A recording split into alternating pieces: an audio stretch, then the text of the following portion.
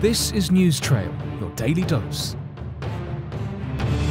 Hello there and thanks for connecting. Welcome to my channel. Welcome to News Trail this Thursday, 5th August 2021. I am Adetola Kayode. You welcome.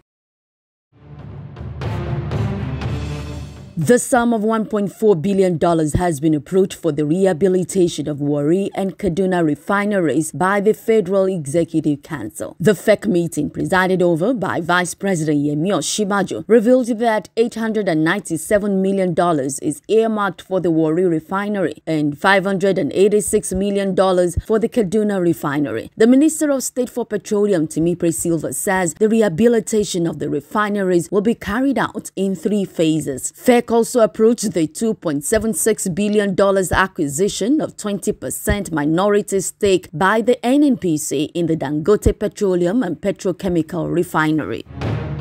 Contrary to unsubstantiated news going around, especially on social media, Governor Babajide Sanwo-Olu says the national leader of the APC, Asiwaju Bola Ahmed Tinubu, is alive, hale and hearty. The governor confirmed that indeed he visited and had discussions with Asiwaju on the party, Lagos and Nigeria. It's really just around all of the rumors that was flying around. And you saw the man. He's well, he's healthy.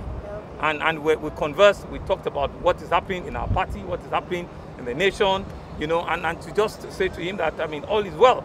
And I went to see things for myself. So just to ensure that, you know, you are all very nice gentlemen of the press. You will not report fake news. So it's really just to put your mind and put your, you know, heart at rest that there's nothing for us to worry about. He, however, says he is not privy to when he will return, which he said is his personal decision. Governor Babajide Sanwo-Olu has tasked Lagosians on the need to understand and support government and PSP operators by complying and paying their bills promptly. He reiterated this at the launch of 102 brand new waste collection trucks and 100 dino bins, all locally designed, manufactured in Lagos, Nigeria, and made to suit the environment. These will further help propagate effective waste management, increase welfare and productivity level of Loma staff, and also boost employment generation. The United States says it is developing a plan to require nearly all foreign visitors to the country be fully vaccinated against COVID-19 as part of eventually lifting travel restrictions that bar much of the world from entering the United States. The White House wants to reopen travel, which would boost business for the airlines and tourism industry, but it's not ready to immediately lift restrictions because of the rising COVID-19 caseload and highly transmissible COVID-19 Delta variant. Reports say the Biden administration has interagency working groups working to have a new system ready for when they can reopen travels.